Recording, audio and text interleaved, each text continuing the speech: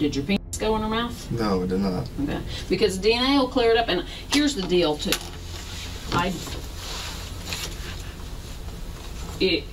We can fall on the sword. Okay. And say I screwed up or something. But if we say we didn't do it, we didn't do it, we didn't do it, and then the DNA comes back and says he did it, then we have a huge problem. Right. We're here to give you the chance to fall on the sword, so we don't want a huge problem. We don't want a huge problem for you. Right. This is time. It's time. If it touched her mouth, if it touched the inside of her mouth for 1 second, 2 seconds, 3 seconds, you got to tell us now. Look, right. there's a huge difference. There's a huge difference in between being forced and some old girl who wants it. Right. Okay. We've had plenty of that. We get that. We know that. Okay. But there is a big difference. Okay. Right. The man you see here is Daniel Holtzclaw, a 27-year-old police officer. He was called in for questioning by the Oklahoma City Police Department, where he worked as well. On June 18, 2014, he stopped the car of Janie Liggins, 57, for suspicion of driving under the influence and forced her to perform an intimate act on himself in the back of his patrol car in Oklahoma City. She reported the matter to the police, and through the details in her account, Daniel was identified as a prime suspect. After this investigation, his name became synonymous with one of the most high-profile cases of police misconduct and assault in recent times. It highlighted critical issues like law enforcement abuse and racial bias. Daniel was accused of misusing his powers to assault women of African American descent. Let's see how his interrogation led the detectives to present him in court for his crimes. I was going to say there's a chair. I was going to say there's a chair right No, there. that I had back surgery Okay. a year ago. Rocky's coming, but he ain't here yet. And I had a back fusion. Oh, this is about the only chair I can sit in. I don't Does know that what help your back support? it does. Well, no, it gives. It's very giving. I'm turning this off because I don't want this bugging us. And not to be yucky, but it's low back where my back fusion is, and I can put my butt right there, so my tailbone's not getting extra pressure on it. I don't know. I can't sit in one of those. It'll kill me. Okay. Rocky's coming, but I'm gonna do this and he may walk in here in a minute and get this done. Now, I know you're an officer, and I know you've seen these 1,000 times and you've read them yourself. Right. You still ask me any questions if you have one. Right. Okay, don't be embarrassed of that. Right. Okay? I think I'm already embarrassed. Why are you embarrassed? Why? Tell me why you're The embarrassed. station deal, so. Nobody. Well, I mean, there's rumors flying. I know, and we tried to do that as kind of quietly as we could, and that's why we took you up the front and stuff. But this is gonna make the rumors go away. Okay. Okay, for you. Right. The rumor tomorrow is gonna be on somebody else. Right. Does that make sense? Okay. So let's get them off of you and get them onto somebody else and get this over with. Okay. Okay. All right. You have the right to remain silent. Right after entering the room, Detective Davis boldly attempts to build rapport. The detectives understand that Daniel himself is a police officer, and he's familiar with the techniques they'll be using, so pressuring him into giving information may not be the best approach. So they start off with a friendly and cheerful attitude, and instead of speaking to him like a suspect, they give him the respect of a colleague to make him drop his guard. They further reassure him by saying this interrogation is being done so the rumors go away and Daniel can clear his name. Having these rights in mind, do you wish to talk to me and us at this time without an attorney Yes. present? Okay, right, yes, right there. Read this out loud. I've read the statement of my rights and understand what my rights are. I am willing to make a statement and answer questions at this time. I do not want an attorney present at this time. Understand and know that what I'm doing, no promises or threats may have been made to me, and no pressure or force of any kind has been used against me. Agree? Agree. Sign, print. That's too funny. I haven't met anybody else that writes left-handed. It kind of creates a problem when you're on a traffic stop, doesn't it? Because you're writing and holding your ticket book in this hand and your gun hand doesn't bother you? Well, that's because you're huge. What's your commission number? 1782. I masturbate right and left. Does that work? The informal nature of the language used throughout the interrogation may seem odd to many people, but Detectives Davis and Rocky are experienced interrogators from the Special Victims Unit of the Sexual Crimes Unit.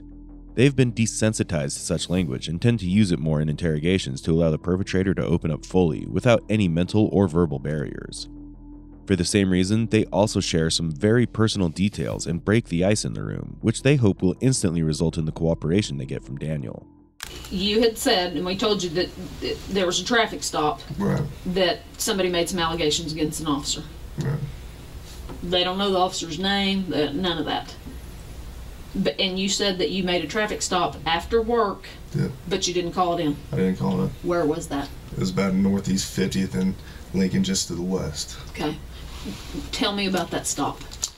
I was going westbound on Northeast 50th, probably a block just east of Lincoln. I see a red Grand Prix, or Grand Am, in my right lane, in the outside lane. I'm in the inside lane. The car swerves, and so at the time I'm thinking, okay, it's probably a drunk person, or maybe got excited because they saw a cop. So I kind of fall behind it, kind of drifting just a little bit, not crossing lane lines, nothing crazy. So I lighted up because at first the traffic violation I saw at first when it swerved. That was just west of Northeast 50th in Lincoln. And then made contact. It was a black female. Asked for license and insurance. Stated that she didn't have insurance, gave me an ID. At the time I'm like, do you have a valid insurance or a valid license? She said no. I told her, I just got off work. I mean, what's the deal? You know, why are you swerving? And she says, I'm just trying to go home to Ann Arbor-ish on the northwest side to see your daughter or something like that. So I asked, is there anything on board as far as the vehicle? Is it okay if I search your vehicle and whatnot? She said, the only thing that's inside there is a Kool-Aid cup. I'm like, is there anything inside of that Kool-Aid? Is there liquor or anything inside that Kool-Aid? She's no. I'm like, okay, is there anything else inside there? She says there's pills. I'm like, is that the only thing? And then, so I said, can I have permission to search your car? She said yes. I go inside the car, I see a lot of pills. But what kind of pills? I didn't really. Like scattered pills or in a bottle? She said it was high coating pills, but I just quickly looked at it, and I think I saw her name on the prescription bottle, so I didn't. Oh, so it was a bottle. Right. Okay. There were several bottles in her purse. And then, so at that time, I just returned back to her. It's like, okay, I saw your pills. I didn't see any alcohol. I sniffed the drink, didn't smell any alcohol in the Kool-Aid. I'm like, okay, I'm just off work. I'm tired. Get your license taken care of. Just mine. So she didn't have a driver's license? She didn't have a driver's license, and I was just like, go to DPS, Department of Public Safety on King, get that taken care of, and I cut her loose after that. Okay. Then where'd you go? I went straight home. Okay. Do you remember her name? It was on the prescription. I don't. Okay. Do you make traffic stops normally after work? I don't, but in that case, I saw her swerve and whatnot, so I mean, me, I don't. Felt. After I get off work. I know. I mean, I know, people cops say that DUI. as have a, whatnot to have the vision, whatever. But I felt like I needed to make that traffic stop. Okay. How was she? Was she respectful? Was she? She felt like she was nervous and whatnot, and I'm like, why are you nervous? And she was even crying. I'm like, why are you crying? Why are you nervous? Whatnot? And she's just like, I don't know. I'm just nervous because you're a cop and I got pulled over. I'm like, nothing you had to be nervous about. And I told her, I'm like, I don't really want to take you to jail for no SDL or anything. I just got off work. I'm tired. So with my officer courtesy or whatnot, I said her go get that taken care of tomorrow. Let her on her way. And you don't have to. I'm not going to sit here and go, why didn't you take her to the could care less? That's the reason why. No, I don't care. Was she drunk? Did you think she was drunk? I think she was. She drank, but I don't think she, with my experience, I don't think she was past the legal limit. Right. So, I mean. And that's what I asked her too, is like, with your pain medicines, the high coding, everyone knows that you drink with that, it maximizes the effects. So I asked her that, she said no. But when she was in the back of my car and when I was in the front car in the driver's seat, I could smell it off of her, but I don't think she was still past the legal limit. Okay. This interrogation clip will be unlike any others you may have seen so far. When watching such interrogations, you too may have moments where you realize that the suspect has now slipped up.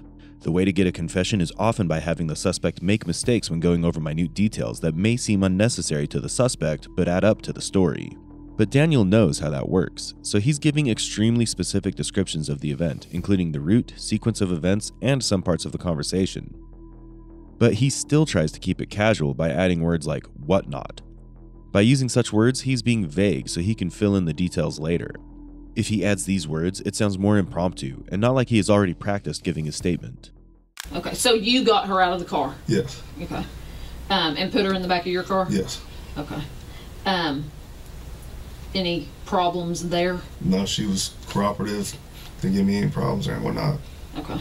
And then you searched, did you run her through Unit 800? I didn't. You didn't? So, did you run her on your MDT? No, I didn't. All my stuff as far as that, because I didn't call it in and say it was a traffic stop, my computer was off and everything as well. Did you shut it off? I just shut it off, work? yeah. On the way, on 50th, I turned it off right before the traffic stop, basically. Okay. And where did you pick her up? 50th and what about? 50th and Lincoln, just to the west. But no, where'd you see her swerve, kind of? I'd say a block just to the east of Lincoln and 50th. Okay. She pull over right away? She was in the right lane and the outside lane when I saw her swerve. And so she saw a police car right there, and so she kind of did what everyone does, slow down. Kind of, okay, is he going to pull me over or not? And then I lit her up about 50th and Lincoln, past the intersection to the west. Okay. When you put her in your car, did you pat search her? When I came around, I was like, lift up your shirt. Is there anything on you? Anything as far as your waistband or anything like that? She said no. And then I put her in the vehicle and went from there. Asked her Did your hands go on her at all? I backhanded her on as far as the side. Where on her body? Tell me. You backhanded her waist, and the back portion. I didn't touch her or anything, but the back portion of the waist. And then she lifted it up like right here, and there's nothing. Did she lift it up like this? No. Okay. So she never, like, went, whoo, nothing, No. exposed her breast or anything like that? She asked me if I was like, no, it's okay. She asked you? If you want to search me, I'm like, no, it's okay. So she never, like, put her hands on the car and you... No. Okay. Okay. Where was she positioned or standing when you did the back of your hand on her? Probably the front right fender of my patrol vehicle. But was she facing you or was she turned? No, she was facing away from me. And you just kind of did it like this? this? Yeah, back there, yes. Okay. Did your hand go on her butt or anything? No, that's what I was saying. It was the hip, the side, not the butt section. What about right here? No. You didn't? No, I didn't. They can tuck a gun That's right here. why I asked to lift it up. Oh, so she just kind of showed you her belly? Right. Okay. Then you talked to her for a little bit. Right. After you searched her, you put her in the back of the car. Right. Then we used to always kind of keep the door open and talk when they're not like combative or anything. Did you talk to her and get information then while she was in the back of your car? Right. I talked to her for a little bit, just as far as what's inside the vehicle. Can I have consent to search your vehicle? Is there anything in that Kool-Aid? She said no. Just talking to her. What's the deal? Why are you driving late at 2 o'clock at night? You know, why did you swerve? So she's going to Ann Arbor over on the northwest side to visit her daughter, I believe. So. Then you went up and searched her car? After she gave me consent to search her car. How long, you think? I did a quick search, to be honest with you. I looked under the seat, boom, sniffed the juice, whatever she's had, and I didn't smell alcohol on it. Went through her purse, like she said, there's pills in it, looked at it real quick to see if their name was there, and that was basically it. And when I went back to her, I was like, okay, I didn't smell any alcohol on your car and your juice thing, and I'm like, what's the deal? Are you really drunk or not? And she's like, no, I'm just trying to go back home. And at that time, I was like, okay, but I'll go ahead and follow you. I said, I'm not going to take you to jail. I'm tired. I'm not going to take you to jail. I'll go and follow you. And let's go back to 44 and you head westbound on 44. So that's what we did. Did you follow her? Actually, when I went behind her and we got in the car, she took forever and I started getting annoyed. So I just U-turned it and I went ahead and I saw her in the back view of my rearview mirror. And she was following a 44, but then I took off going northbound on Broadway Extension, while she took 44 to go west. So you were able to see her do that? Yes. And go. And then did you lose her when you got on Broadway? When I went to northbound on Broadway and she went 44 west. Okay. The biggest advantage Daniel has is being a police officer himself. Not only is he aware of the techniques that are used in interrogations, but he also knows exactly what details will prevent him from getting penalized, and he's extremely careful to use consent at his disposal. He makes sure that for every detail he shares, he has already obtained consent, and hence he's an officer who only sticks to the protocols. If he was not already a suspect to a third person's eye, so far, he seems like the employee of the month. Well, it sounds like this is the lady, this is the deal where she's the complaining party. Okay. And she's making some sexual allegations, obviously, because Strums is working it. Right. What did she say? Well, was there anything, an accidental touch, anything? If she thought it when I passed searched her, but it was nothing as far as I felt like I would do anything as far as sexual or anything like that. For my safety, I just checked to see the weapons or anything. To make clear, I didn't touch her butt, but the waist side and whatnot. If you would like me to do it for me to show you. No, and I'm fine with it, and you have every right to do that. Right. She's saying that you made her lift up her shirt, and when she lifted up her shirt, she exposed her breasts. No. Did you ever see I asked her, is there anything inside your bra? And she said no. So I was like, okay. And she said, you want me to show you? And that's all the time I said, no, you don't need to do that. She said she said she was doing this. When you said, is there anything inside your bra? And she was going, no, I don't have anything like that. Did she do that? Yeah, she did, but I didn't look or anything like that. Right. And then she was like, do you want me to show you? I was like, no. She said when she said, do you want me to show you? You said, yeah, and she went, woo-hoo. No, I didn't. But could she have been, woo-hoo, flashing you? And now you don't want to tell me because you're afraid you're going to get in trouble? No, when I told her no, I said no. Then she didn't go, yeah, no. Because sometimes drunk girls are having a good time. Yeah, and partying down. And let's face it, I've already heard stories about officers and whatnot. They want officers for hubbies or whatever. I said no. But you could have said no. But I'm asking you if she flashed you anyways. I didn't see her. I didn't see her breast. I didn't see her breast. Okay. What about pants? Nothing in her pants as far as I concerned. She was wearing tight jeans. So she said she pulled them down. I didn't see it. You didn't see her pulling down? I didn't see her pulling down pants. Could she have done it when you were up searching the car? She could have. Did she have them on? I didn't have her handcuffed or anything. When you came back to the car and got her out, were her pants fastened? Were they? Yeah, everything. They were up and everything was still intact. So you never saw her pull her pants down? No, I didn't. Why do you think she's making this up? I don't know.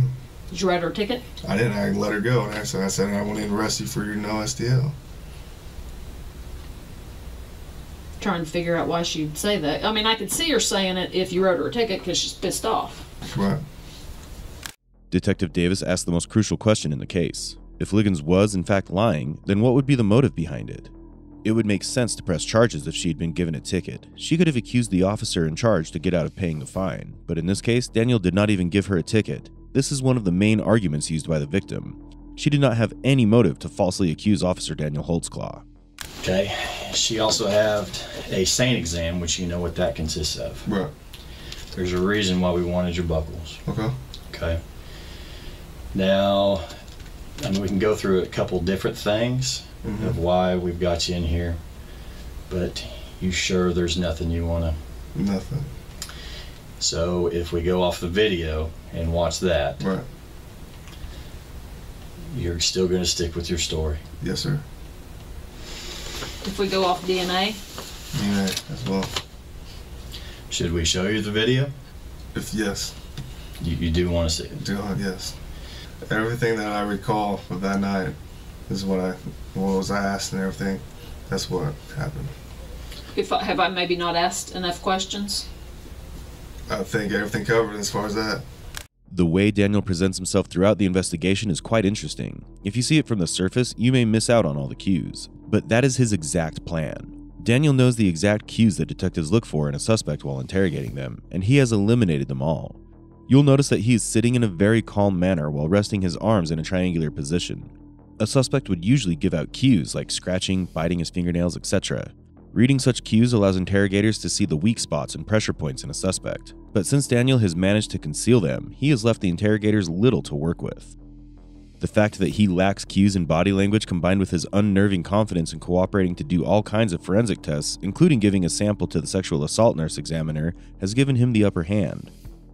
If the detectives did not have all the evidence they needed already, he might have gotten away with it.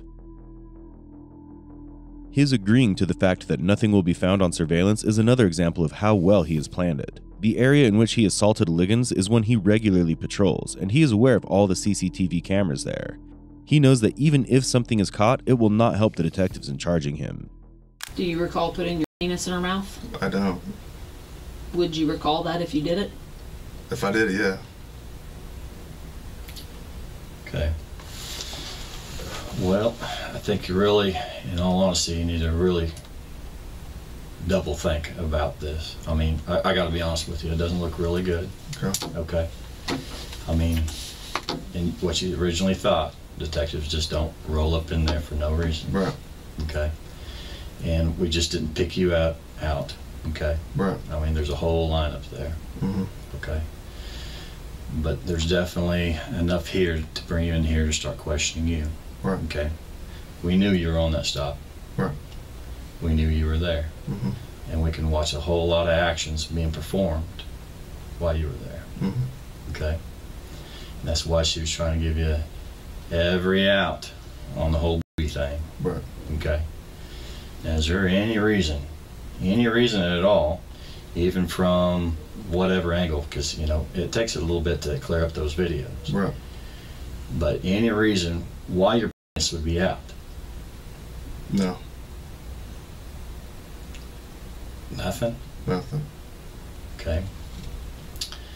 Now, in doing this, you know how SAINT exams work, and I ain't got to explain about DNA or anything like that.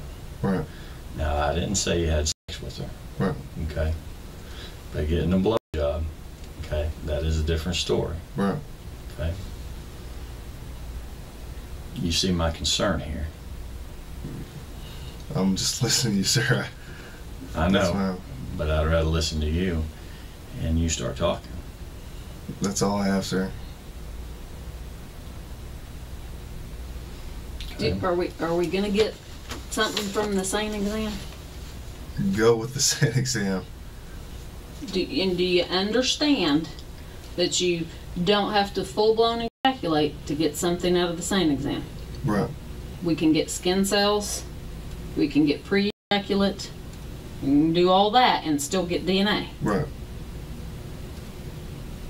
And did your penis go in her mouth? No, it did not. Okay. Because DNA will clear it up. And here's the deal too.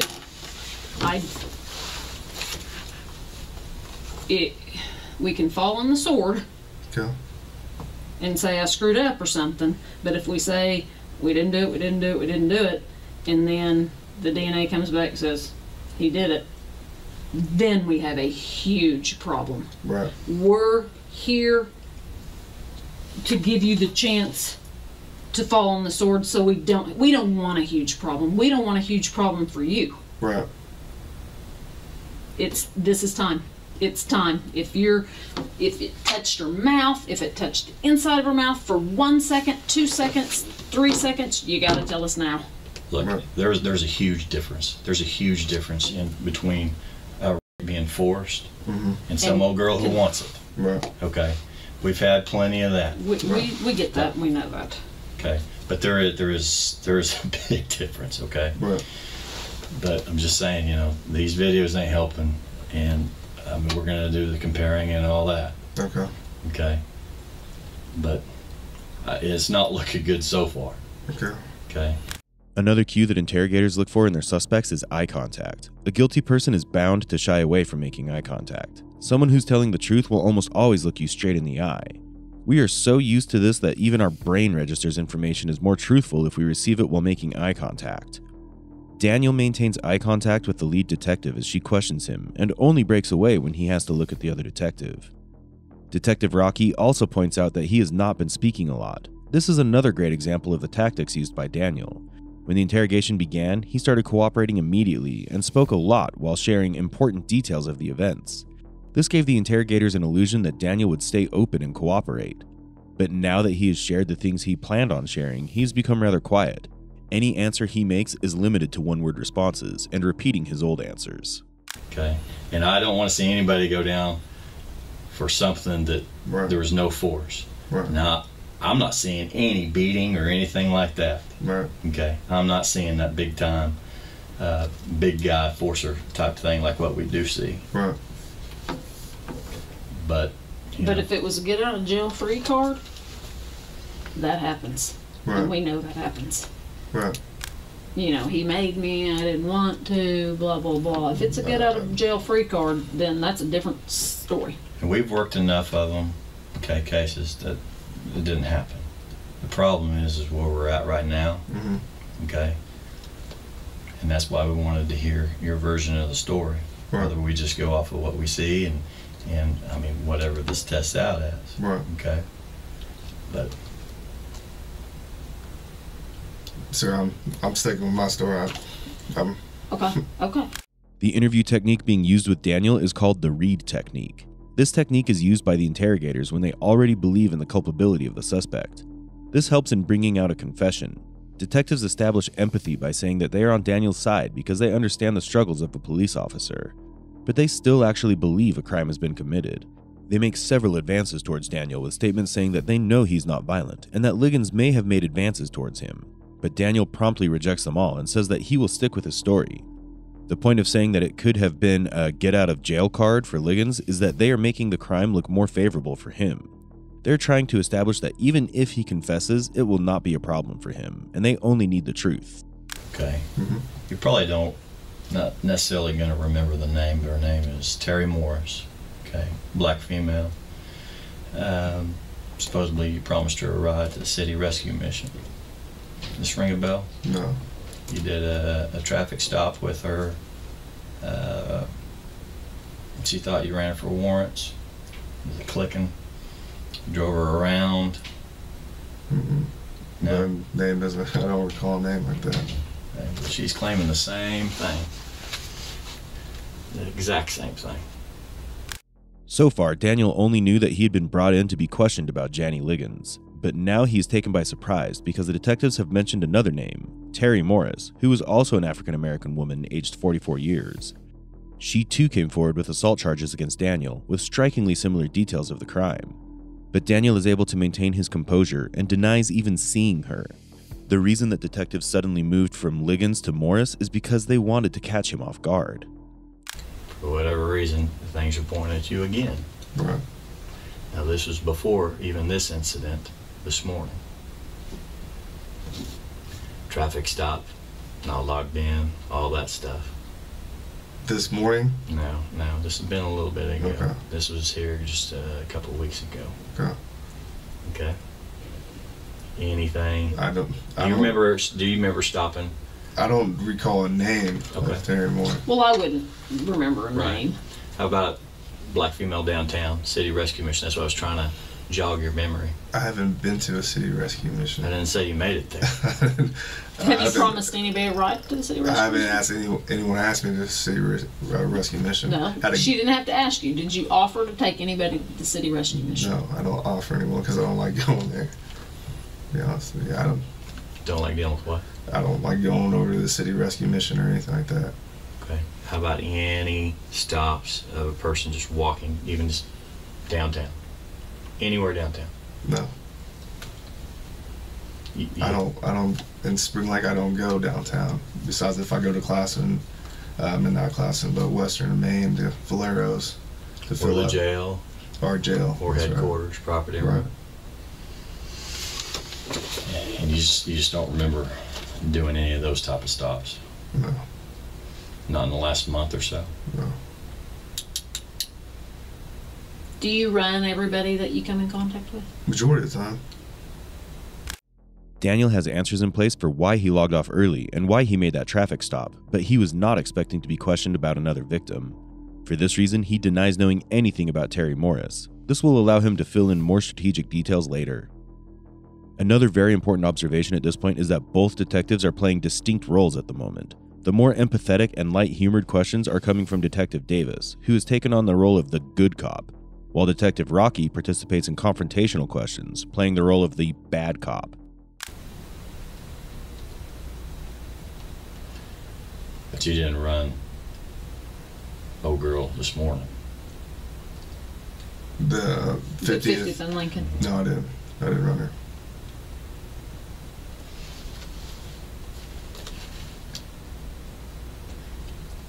The other girl that he's talking about is kind of making the same allegations, and that's weird. Yeah, that's Doesn't look good. I mean, that's it doesn't weird. look. Yeah, it That's doesn't look weird. good. So, no, I don't. No one with the city rescue mission. Never been asked. Never been offered anyone to go there. Do you give people rides sometimes? I do give people rides. Do you? I do. Because sometimes I'd be like, I am not a taxi cab. I'll give them But rides. have you always been in your new car? I mean, have you ever had it down? Identification of the patrol vehicle is what led the detectives to Daniel. At the time of the crime, a handful of people had the all-black squad car, and Liggins identified the car as the vehicle of her perpetrator. Most of the officers at that time were driving the black and white Ford Crown Victoria, but Daniel was one of the handful who had the all-black car.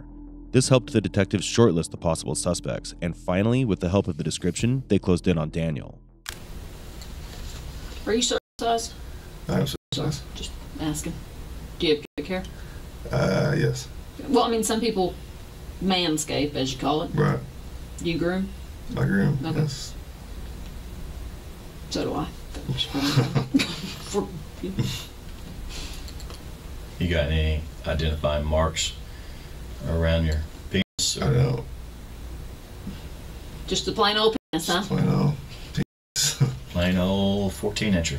I don't know what to say about that, but See, you should have. You just had your opportunity.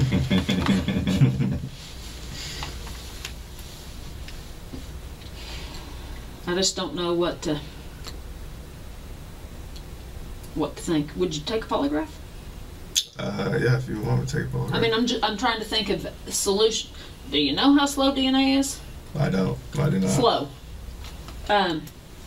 You be willing to take a polygraph on it? Yeah. Okay. I'm calling. Get that set up. You, that's kind of delving off different, but you married? I'm not married.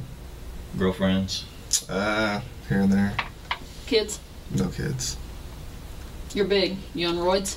I'm not on steroids. A little bit? I've been always. Which I don't care. I've always been a big. I'm not the dope police. I've always been a big bone guy. Football athletic. You got more than big bones. You got big muscles I work too. out all the time. Do you? I do. Where do you work out? At a 4-star gym. Off of May, about 63rd. Yeah. No roids at all. No roids. You do all the protein I drinks and drink all a that lot stuff. of protein. That can damage your kidneys, just so you know. So. If you did roids, would you tell us? I would. I'll tell you. I mean, because we don't care. I have nothing to hide about that. I've always been a big guy. Always work out all the time and whatnot. When was the last shower you had? Took a shower before work. When you went home, was anybody home? My girlfriend was home. Do Did you you get live laid? with her? Huh? No, she doesn't. She just stayed. Did you get laid? Messed around, yeah. What's messed around?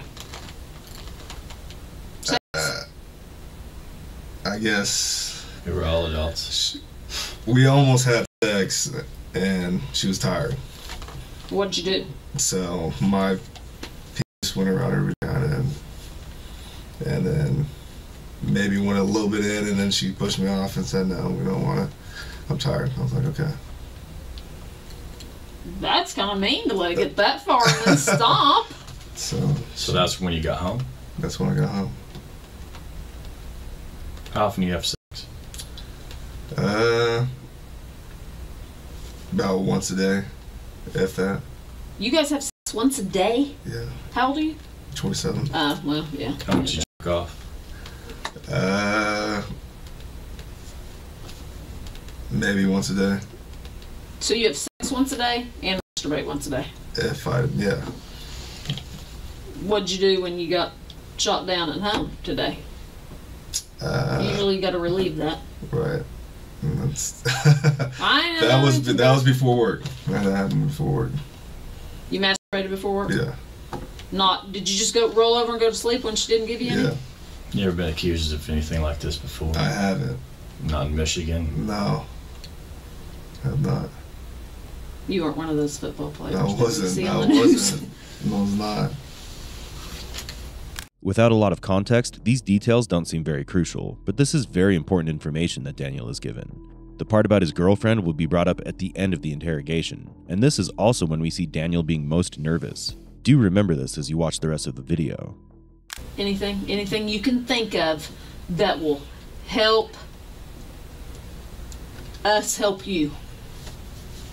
That's it. I want to step out. I want to go test. I want to get cleared up my name. I want to get cleared up. Because you know what? If this is a bunch of false allegations, then I want it cleared up too. Right. And I'll help you clear it up, and it's this. We don't talk. It's not it's swarming around Spring Lake. It's out there. It's just in the department too. So, it's not swarming all over the department. We in the scrums, we do not run around and go, guess what? This is what we're working. We don't do that. It's not professional. I'm not gonna lie to you. It's around Spring Lake. Right. And everybody's gonna know that we pulled you down here. We tried to do it as discreetly as we could. Right. But, and like I said, there's officers that, I'm not saying being with the is right, but it happens. Right. And it's life. Right. And if that's what this was, lay it out there for me now. Right. No, it wasn't. No. Did she offer anything? Don't take me to jail, I'll do this, I'll do this. Did she offer you anything? I think she was nervous, like I said earlier, and maybe a little flirtatious, but nothing crazy. She never offered anything in exchange for you not taking her? No, she's really worried about going to jail, but... And sometimes they'll say, hey, I'll give you a Hummer if I don't go to jail. No. She didn't offer that? Mm-mm. She was nervous, like I said, she cried earlier. Did she cry as soon as you stopped her, or after she was in your car? When did she start crying? I think in the car, yeah. What made you let her go? Number one reason. To be honest, I wanted to get home. Then why'd you pull her over? Like I said earlier, I just cop, swerve, DUI, and if I had to do it, I would have done it. But I didn't think that she was past the legal limit. That's just, I just would avoid that if I... Did you at any time... You said you picked her up around 50th and Lincoln. When you saw her swerve. Right. Did you at any time... Were you always behind her, or did you pull up beside her to maybe see who was in the car and then pull back behind her? She was at 50th and Lincoln, swerved, and I was behind her, so I felt behind her. And then wait till Were you ever beside her? No. What lane was she in? The Malside lane. Closest to the curb? Yeah. Did you ever pull up beside her on this way and then fall behind her? No. I was directly behind her about here, and she swerved. And you stayed behind her? Because sometimes I would pull up beside to see, okay, how many people am I dealing with in the car? I didn't do that time. I've done that before, but right, you didn't do that. I didn't do it this time. No. Could you tell if she was the only passenger? I couldn't. It was dark tinted windows. I couldn't tell. So you didn't know how many people you were walking up on? No, I didn't. Did she roll down her window as soon as you? She had the back left window rolled down, and then she never rolled it up, and I think she opened the door, if I recall. Okay. And was it pretty quick that you took her to the back, to your car? After a couple questions, license, insurance, typical thing. She just gave me her little Oklahoma identification card. And that's why, okay, investigate attention, come back to the car with me. Okay. Yeah, because that gives you a reason to search if you need it. Detective Davis continues to take a very empathetic stance, saying things like cop to cop so that Daniel does not feel like he's being investigated too seriously, and that they also want to maintain his reputation. But this is a ruse to make him share more details. They hope to achieve this by 1. Getting him to speak more, and 2. Tiring him out with repetitive questions. They believe if they continue with this, then he will share some details that he has managed to conceal so far. Did your pants come unzipped, unbuttoned, anything while you were standing right there? No. CSI is processing your car right now. Right. And when we stepped out, they found some pubic hairs right in here. Could they be yours? No, that's not. I didn't pull my out. I didn't do anything right there. Did she? No. But do you think they could be? No, it's not. No. Nothing of mine. Your pubes couldn't be No. right there? No. Has your penis ever been out by your car? While I'm working? No. Not working? No. Have you ever had sex in the backseat of your I car? have not. Because, I mean, some people do. You know, I mean, I'm not saying forced sex, consensual sex. Right. So your penis has never been in your backseat? Mm-mm. Is it possible any of this DNA is yours? No. It's not. That's. I would like to go at it. Not my DNA. Are those pubes going to be yours? No. No.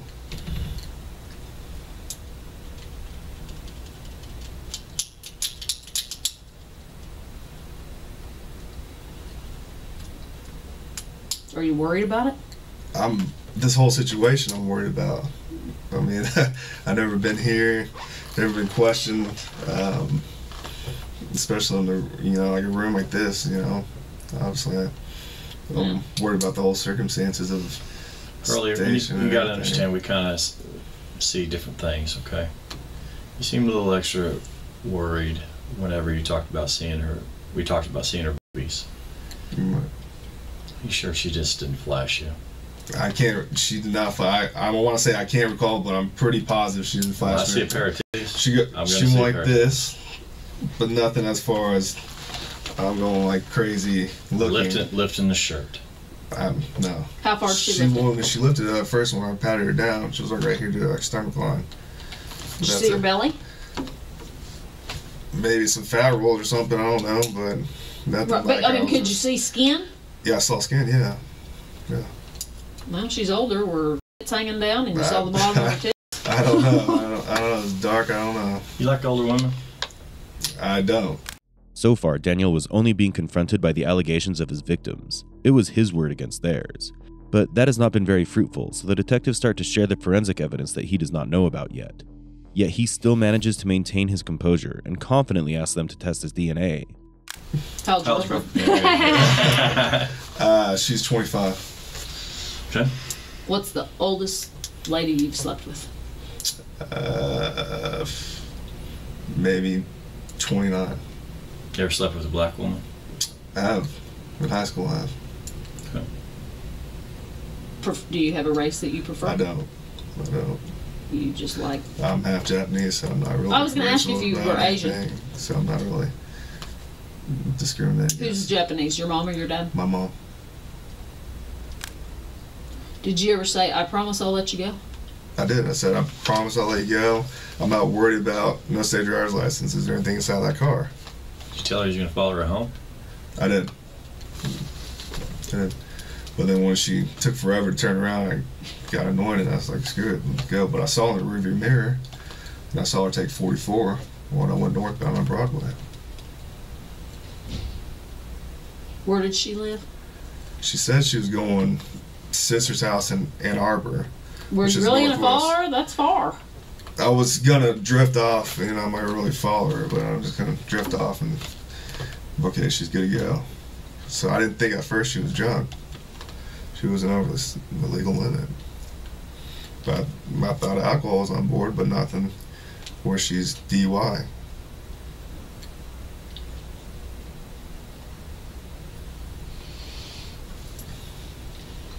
Anyway, those pubes are gonna be yours. No, they're not. Please, go. I know. We're gonna test it. It just takes. They're not. Anyway, your skin cells are gonna be anywhere on her mouth? No. Skin cells from your fingers? No. Did you touch her body anywhere other than with the back of your hand pat searching her? Just pat searched her and that was about it. Didn't touch her face or anything. You got to No. understand, we've had so many people sat in that same chair Right. that tell us all day long, I didn't do this, I didn't do this. They promise on their baby, on their mama. Right. They promise to God. And then they come right back. We get back these tests, and you can't get out of it. You Right. know? I mean, once you kind of get basically kind of locked into something, there's no talking about it. Right. And that's why we would try to give a person every opportunity. Right. Because if you know- the tests come back, you ain't coming back in here. Because here we have a woman that says about, you know, basically being sexually, Right. okay? And Right. we're calling it by force and all that. Big difference between that and a hookup. Right. And to come back, if there's something there and you say no, and she said it was that, you know, you see where we're going. Right. with I this. do. And that's why we always try to give every angle. Right. We wasn't there, Right. so we just got to go off of everything that we see and have. Mm-hmm. Okay. Do understand. No hookup? No hookup. Not even a little hookup? No, not a little hookup. No. No. I saw no breasts. Did she see your penis? No.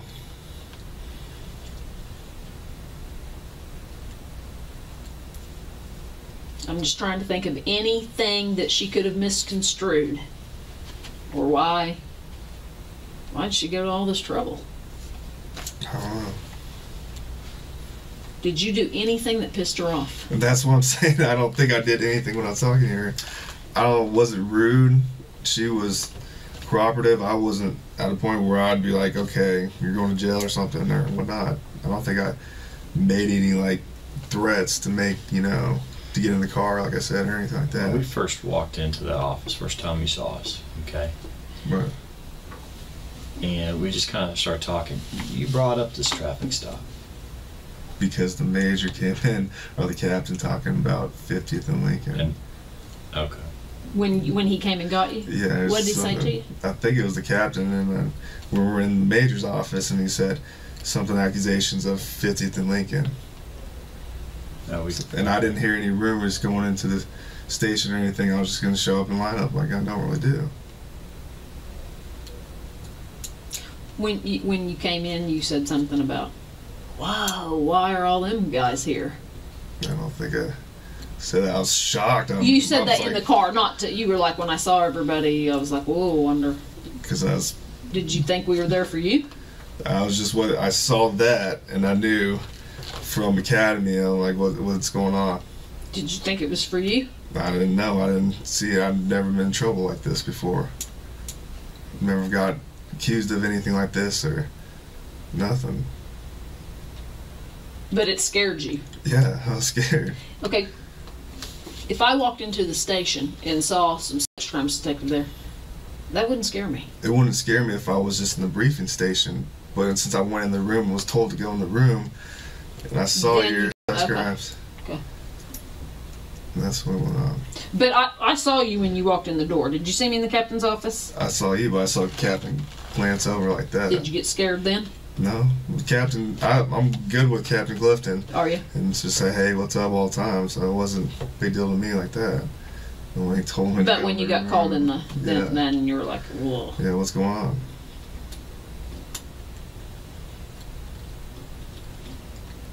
What's your phone number? 580. Did you exchange phone numbers with this lady? I did not. Did she have a phone? I did not. No.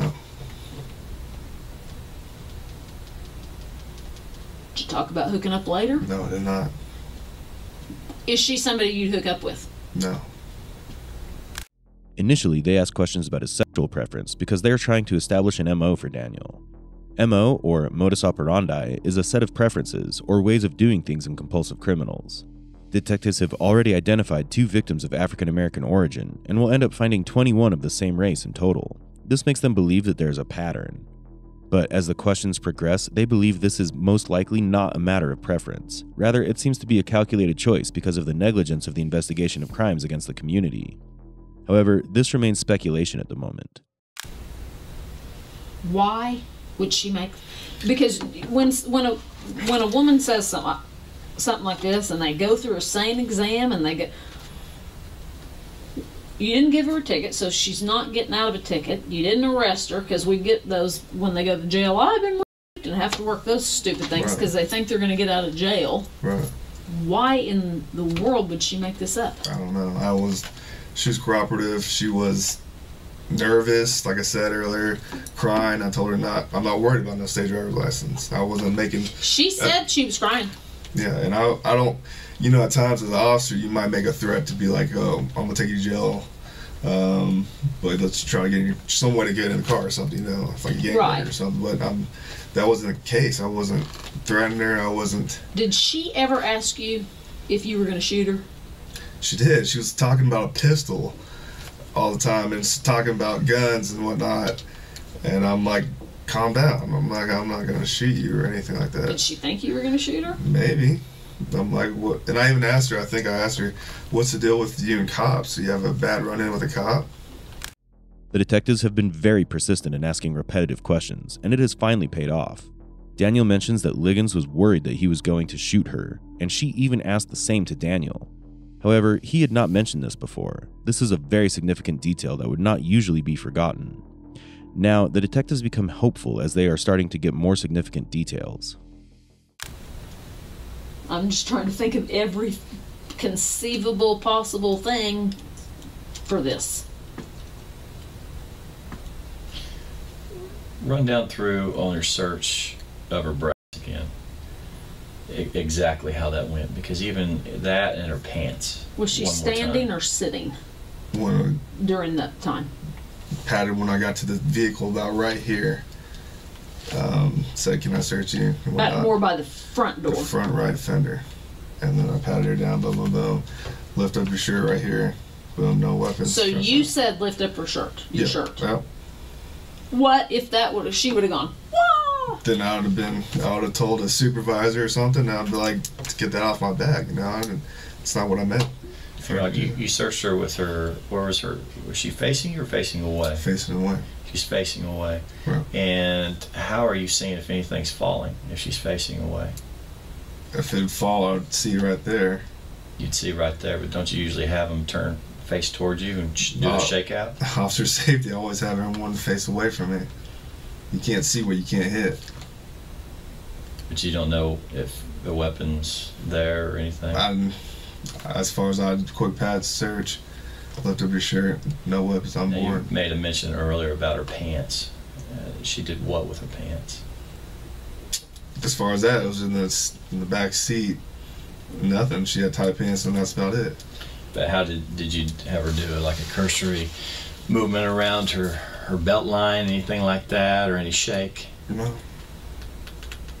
Did you tell her how far to raise her shirt or to do the shake with the bra? Anything like that? I think she did the shake with her bra by herself. I didn't say to do any of that.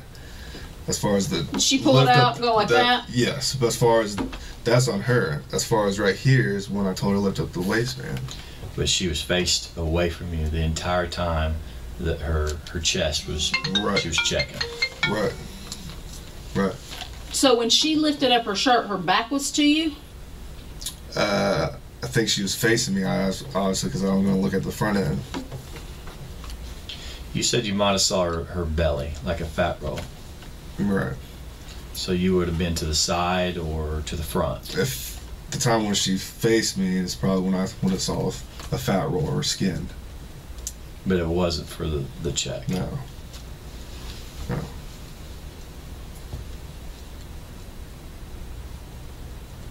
Did she try to pull her pants down? No, I recall. Moved around the seat, and that's about it. Nothing else. But when she was standing, did she try to pull her pants down?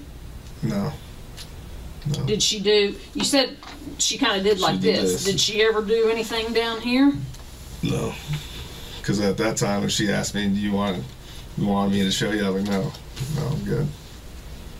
She did ask if... Yeah. What'd she say? I said, no, I'm good. When was that? Where was everybody then? I think that was in the car. Okay, I don't think you said that last time. I think I did. Yeah. Maybe you did, and maybe I just missed it. So she was in the car and said, do you want me to show you? Once she did the shake thing, And she's like, you want me to show you? I was like, no. Show you what? Just as, I guess she's trying to mean as far as just to boom or something if anything's in her bra or anything like that. But that was after you already had her lift up her shirt a little bit. Because that was at the front right fender. Okay. Okay. And like I said, I may have missed that or got confused. We've talked about a lot. So she asked you when she's sitting in your car, do you want me to show you? Right. And you said So no. no. Did she attempt it? No. And that was after the... After she was kind of doing like this? Yeah. Detective Davis has one success after the other in getting details from Daniel. Though he managed to keep a calm posture, his slip-up indicates that he is also on edge now. Daniel has now shared that Liggins offered to show him her breasts. This is a question that the interrogators had asked outright earlier in the interrogation, and Daniel had denied the same. So this cannot be a piece of information that was forgotten. The detectives seem to be making progress. A thing that kind of concerns me is everything you're telling me is dead on to what she says. Everything.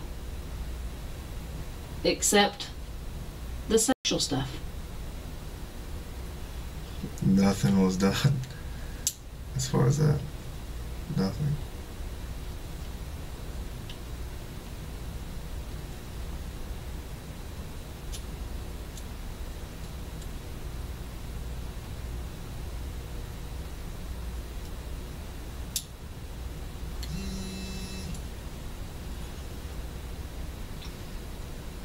She smelled anything else besides alcohol? Just a little bit, like I said, when I was in this car seat. But I asked her if anything else was on board. She just said pills. Did she smell, though, like weed or... Not PCP or anything distinct that I would smell. Right. I didn't smell any weed inside the car. I didn't smell any weed on her person. That's about it. Finally, as the detectives are getting closer to cracking the facade created by Daniel, they begin confronting him with the details of the victim's story. But this will be tough because he has thought about his statement in detail. The detectives are also puzzled how every detail of both Daniel and Liggins' statements match except for the part about the assault. He was also careful not to add additional details like marijuana or alcohol usage. This is a mistake that criminals often make. They claim the victims have a distorted view of events because of alcohol or drug abuse, so the victim can seem less credible. But if it is untrue, then it plays against them and makes them look guiltier in court. Daniel is smart not to mention such things to further his innocence. Do you have any extra job? Is there a time when you can't take a lie detector test? No. That you can take it at any time? I can take it at any time. You're not scheduled for vacation coming up? I'm not scheduled for vacation. Okay. Where are you at on your days on right now? This will be my second day on. Okay. Wednesday. So you're Tuesday to Tuesday? Tuesday to Tuesday. You take any testosterone booster? I do take a pro hormone, which is over the counter, BYN, Beyond Nutrition. Even when asked to take a polygraph test, Daniel maintains his confidence on the surface. Even unwillingness to take the test can reflect badly on him, and he knows it. Polygraph tests themselves are not admissible evidence in court, but they are useful in other ways. It can detect many physiological arousal factors like heart rate, respiration rate, perspiration, and skin conductivity. This in turn helps the detectives to navigate the flow of interrogation. They are able to decipher the pressure points of the suspect, which leads them closer to a confession. Like say it was downtown, she was walking. Okay, so when I say stop, that's, you see like a voluntary contact. Right. Okay. Here, think of a cross between this is one picture and this is her. She look familiar? No. No? Mm-mm. Now you stopped her for sure and ran here on a different day. It was May 8th. Okay. You sure she doesn't look familiar at all? Now when you stopped her, over at the Liberty apartment area, okay, that's where you stopped her on May 8th. Okay. Now, does that ring a bell at all? No, it doesn't. Okay. All right. Now, you ran her then. Okay, now she says that you stopped her later on, like I say, later on in the month. There's more kind of a downtown area. Does that ring a bell at all? I don't recall any of those pictures. I don't recall any of that. Okay. I don't ever go downtown besides if I go to the gas station or county or Off-duty jobs. Where you work off-duty jobs? I don't have an off-duty. I'll have a courtesy officer at my apartment. Okay.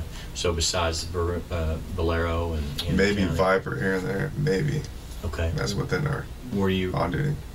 But you're running Viper out of Spring Lake? Out of Spring Lake. Okay. All right. You ever, with your car, you ever go visit anybody, any buddies, anything like that, or No. shopping, anything? No. Okay. Now that Daniel has slipped up and given them a lot of information, the detectives have the confidence to move one step forward. Daniel believes that they have moved on from Terry Morris, but they bring her up again. This is an especially sensitive topic for him because he has not prepared his story about her as he has about Liggins. So he denies having any interaction with her. However, the most important observation to make here is his body language. He has managed to look composed until now, but that seems to be changing. He is now seen sweating. Moreover, he had kept his hands in a triangular position to ensure he was not making any nervous gestures. But after the topic of Terry Morris begins again, he covers one hand with the other. This will allow him to cover shivering, scratching, and other signs of anxiety. Why would, and granted you're not even recalling her on the May 8th, Right. okay? But that's, I just wanted you to have a frame of mind of who's making these statements against you. And it's the exact same thing too, you know. You stop her, have her sit in the back seat, run for warrants, then you have her get her out, okay? Unzip the pants. I mean, on and on and on. We can go through. I mean, it's to a T of exactly this one. the same. Yeah. I don't recall any of those people. I don't think I recognize those people. Okay, What well, if you this could is the same recall? one. This is the same one. I'm just showing you a picture. Of how she's changed. Yeah, this has changed. Okay? That's the same girl. It's two different time periods, but she looks kind of in between. It's the same girl. Okay. Okay. Still nothing, even vaguely. She's always on the northeast side. You know, 23rd and Kelly, 36. Kelly. Okay. All right. But she described you to a T. Okay. Okay. And like I say, I mean, it's everything. Everything. You know, you don't remember her even forget what she's saying. You don't remember offering a ride to the shelter? I run in contact with a lot of people, and especially at Liberty Station. That's where I patrol. That's my area. Well, it's Charlie 3, but my sector. I go there all the time. Where is that? Just because I don't know. 26th and Lindsay area. So I don't bring anyone to the shelter. I don't. If I was asked, I would be like, find another way. I haven't brought anyone to the shelter. It's a good way to get somebody in the car. Yeah. Do you remember having contact with a female like that age, okay, that, you know, said she was going from shelter, from a rehab center, even saying, you know, you take her, I know. driving her around, anything like that? I know. Okay. Detectives also noticed he is getting nervous, so they continue to press him with the allegations made by Terry Morris. He starts showing more body movements, like rubbing his thighs, which he could be doing either because he's sweating or his hands are shaking. This is a clear sign of nervousness. Zip on back to this other deal. You're saying about 15-minute traffic stop. How long do you usually take on a traffic stop, just on average? Maybe 20 minutes. Now, That's a long maybe. time. Now, Maybe. 20 minutes, and I'll give it to you. Just even doing the gang stuff and all that, okay. 20 minutes. Now, that's going to be some 800 time, right? 800, searching the car in detail, all that. Okay, so doing all of that, all the running, waiting in line, and even on a search. Now, the question I have is, we got a lapse of time here, so I'm kind of get a better handle on where the time went. You're talking about 15 minutes, no 800, no running on the computer, you shut it down. And you said it was just a quick little search of the car. Where's the rest of that time? Just talking to her. About what? Just see I where mean, you're she's- going. Actually just trying to get her to confess, are you drunk or not? Like, are you been drinking? Because I could smell it when I was in the car, but I can't really get it. Well, what if she just said, yes, I'm drunk? I probably would have took her down. Did you do any tests? I didn't do any sobriety tests. Just from inside the car, smelling it, and that's about it. Emotional, maybe. But even that'd be just within a a minute or two. I mean, I used to be DRE, so that I know how long those questions will last. So then you switch on over. But nothing? Nothing. Okay. So I didn't hear a lot of drunk questions, you know, like how much have did you been drinking? Mainly it's just have you been drinking, try to get her confessed. Is there anything inside that juice? No. Why are you driving so late at 2 o'clock? And where are you going? Going to Arbor on the west side. Who are you gonna see? Just trying to just talk to her. But, Okay, right there, those questions maybe took 40 seconds. 15 minutes? And you said 5 at the car. So then we got 10 of a lot of questions. Right. Okay. I mean, you tell me I wasn't there. I mean, obviously I don't have any audio. And that's what I'm saying. Roughly on a traffic stop, take about 20 minutes. It was the quickest traffic stop, about 15 minutes. That's your quickest traffic stop? No. Okay, you're a slowpoke. I'm not. I don't really get 1090 at all or anything like that. But I take my time sometimes. But you didn't write her tickets. Didn't write her ticket. You didn't run her. Didn't run her. You didn't even put yourself out. Didn't put myself out. How could you take 15 minutes on that? Just talking. I must have been talking. So that's it.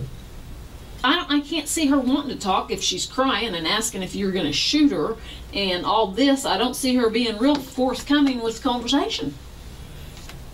Whether my questions or whatnot, that's it.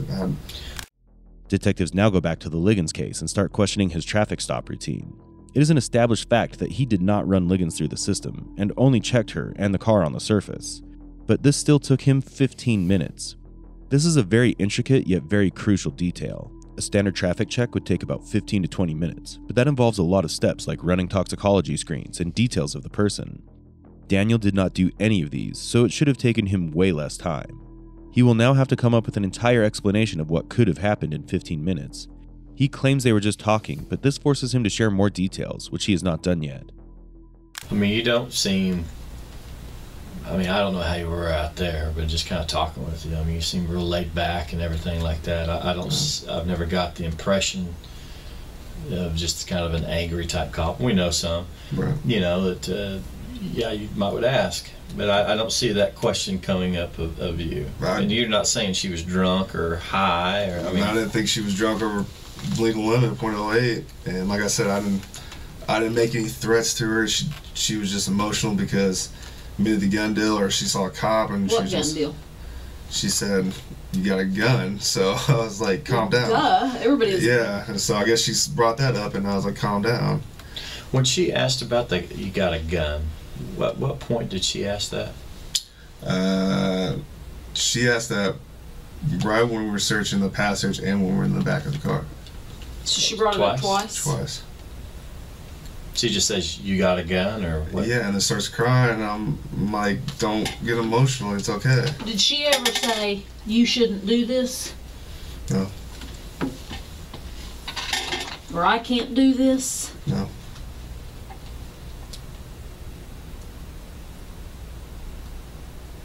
She just says, "You got a gun.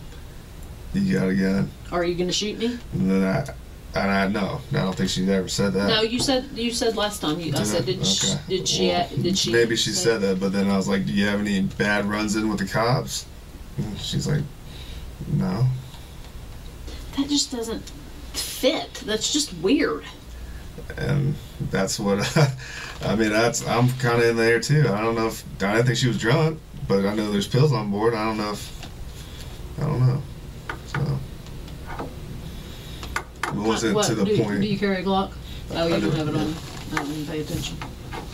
Said the one you got in the academy. Yes. Both detectives have strategized the interrogation really well. They both know each other's style and have perfect coordination. Anytime the confrontation needs to be made, Detective Rocky takes over, and when Daniel starts shutting off or gets nervous, Detective Davis takes the lead to calm him down. Okay. Who all was home when you got home? My girlfriend, Carrie Hunt. You live with anybody else? No, Is she a policeman? no, she's not. Carrie Hunt? Carrie Hunt. Does she work? Are we gonna, if we She call? does work. Does she Works work now? normal 8 to 5 hours, Monday through Friday. Okay. Where does she work? At a Crescent Oil Memorial in MacArthur area. Around there. We're getting those tie back so you don't. Don't call her. Okay.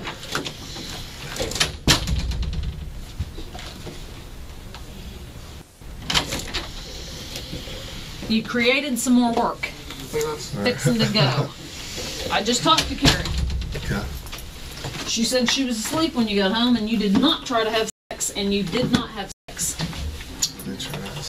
She said you didn't.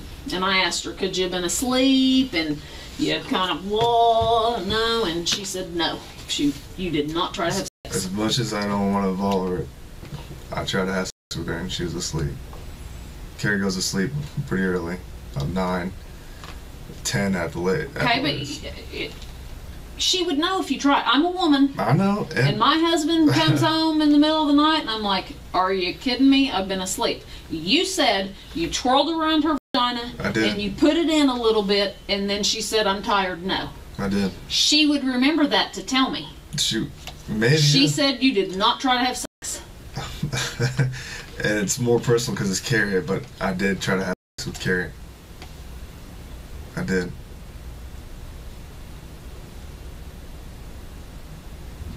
I don't know what to say. I mean, because it just looks like I just caught you in a lie. And now I don't know what to believe. I'm telling you. I don't know what to believe. Okay. Because you tell me this, I go to verify it. She tells me the opposite, and now I'm wondering what you're telling the truth about. Maybe because she doesn't know what the heck's going on. No, she doesn't. I didn't tell her. And I'm glad, but detectives calling her, any other officer asking her a question like that. I know. She may be scared. And I don't want to involve her, but she's involved that's because my girlfriend. That's like you need her involved for you. Right. But now she's given the story that you're not given. I'm telling you, I tried to have sex with Carrie, my girlfriend. She is going to remember your weenie twirling around her hoo-ha. You remember that. I'm sorry, I don't care how much of a sleeper you are. You remember because it pisses you off in the middle of the night and you go, are you serious? Don't bother me with that. Maybe you should call her and ask her if she's a deep sleeper. Because there's multiple times I've tried to do that. Multiple times we've had sex. Multiple times she has pushed me off. Well, you told me that you have sex every day, and she says you did not have sex today. We didn't have sex today. No. We didn't. Well, you said you have sex every day. Mostly every day, yes. So if I call her back, is she going to tell me that you'll have sex every day? We did not have sex, but recently, mostly every day, yeah. I'm a woman, and I know what it feels like to be woke up for sex, and I don't like that. And you remember it, and I don't believe you. The biggest turning point of the interrogation comes when the detectives contact Daniel's girlfriend, Carrie Hunt, 25. Daniel is not expecting this and suddenly feels very exposed. He starts to sweat profusely. As you may remember, Carrie was mentioned before in the interrogation. Daniel had said that they tried to get intimate, but did not as she was tired. This does not match what Carrie said, so Daniel is now caught in a lie. I don't know, you're a dude. Does your wife get pissed off if you try to wake her up in the middle of the night? She had white thong on and a t-shirt. Okay, you talk to him. I'm going to go call her again. Okay. Because right now, I don't believe it. Hey, the pants. You want me to bring him in? Yeah. In a plastic bag? Yeah. I mean, a brown paper sack. Okay, don't start yet.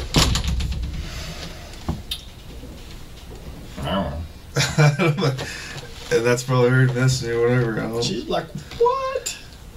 And I wish we're not involve her, Carrie. Well, we're not gonna tell her. You're gonna have to explain whatever the situation is.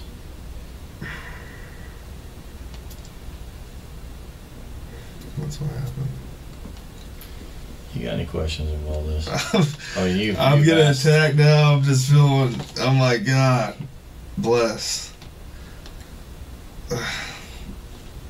I want DNA. I want everything. I want get it done. We're gonna put it to the front of the line, okay? Get it done. I can tell you, it usually takes a long time, but because of the situation, we will put it at the front of the line, okay? Yeah. I mean, Usually on this stuff, we do whatever we can. Here is shorts and a shirt. I don't know if the shirt will fit in the sack. Before I call Carrie. Yes. Shorts and a You shirt. tried to have sex with Carrie, I not tried to have somebody my else. girlfriend. Yes, that was in my bed. Yes. Do you ever cheat on her? No, So it's only Carrie right now. Carrie. Okay. All right, man. Detectives realize that they have successfully made Daniel anxious, so this is the perfect time to pressure him some more. Detective Davis has been empathetic so far, but after taking the testimony of Daniel's girlfriend as an opportunity to change her role, she will now act angrier, hence shedding the friendly persona she had maintained. This will make Daniel even more nervous, and seeing this, Detective Rocky will become more soft and empathetic, in the hope that Daniel will start to share more details with him. Until this investigation gets all completed, what's going on, we're going to put you on administrative leave of pay, okay? Sure. Just part of procedures, you know, and they got to do this until it gets all taken care of, Yeah. okay? So what I'm going to do, I'm going to give you this to sign that you're receiving it. And I'm going to give you a copy to take home. I want you to read it very carefully when you get home because there's some details that other people forget to read. You know, such as you got to check in with me on every Tuesday morning before 9 o'clock. Okay. Calling me at the station and just make sure I know who you are and where you're at. Mhm. There's some things we got to take from you. I think there's firearms already in there. Yes, sir. In the deal. Do you have your shirt in here? We'll get your badge off that. Yeah. Is that the only badge you have? Yes, because the other badge is upstairs because it was we got lost during their foot chase. So Okay. the other one's upstairs. Upstairs where? With Susan, chief. Okay. So assistant. you haven't got a replacement yet? I haven't yet. You have not. Okay. Okay. Well, we need to find out about that as well. So you just have the one on the deck and whatever. Let's go ahead and get that from you. Okay. And we're going to need your radio too. We'll just kind of check it off as we go here. Thank you, So sir. we got the badge and that radio there. Lieutenant Gregory's going to take you home too. Get you right home. Are you still up on North Main? Yes. Okay, we got the badge. And then do you have your commission card and entry card with you? I did. Okay. And the seal missing is from the last Yes. foot chase thing, Yes, sir. right? Yes, sir. Okay. We Okay. have the entry card and we have the Thank you, card. plea Your card, plea entry card. card. Okay. Is that your entry card? Is this? I'm sorry. What do you Yeah. have here? Okay, is that all? Fleet card is commission Okay, card, we'll and take all his, that. his Okay. entry card. We got all that.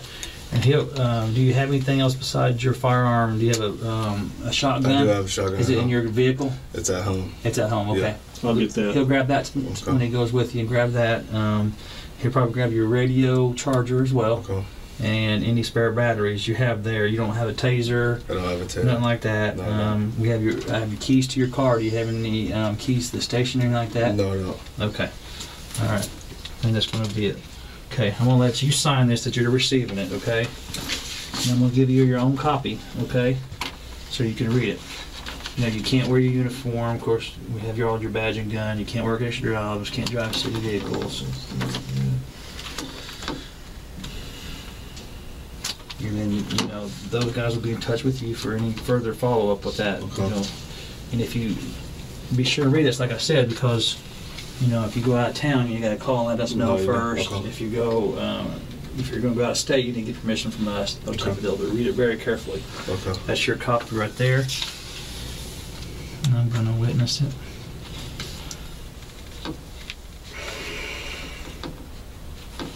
Okay. I think that's it. Arthur? Okay. And you'll take her, I'll take the, Unknown to Daniel at the time, this will be the last time he wears his uniform.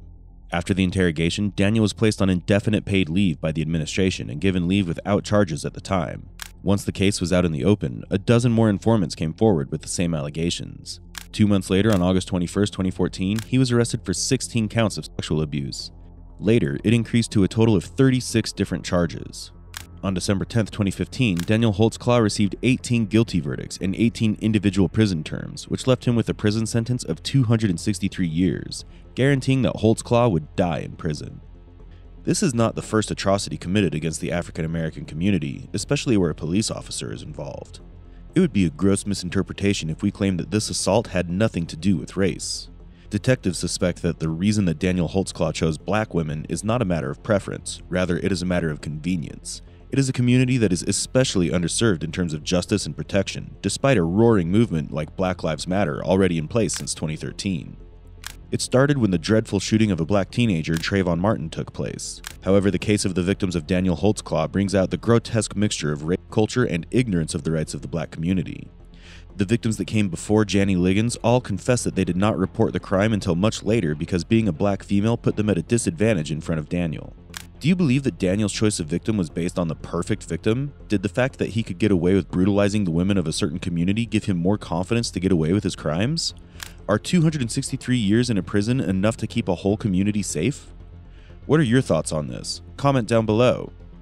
If you have any such cases that you want us to cover, add them to the comment section below. Like, share, and subscribe to our channel for more such content.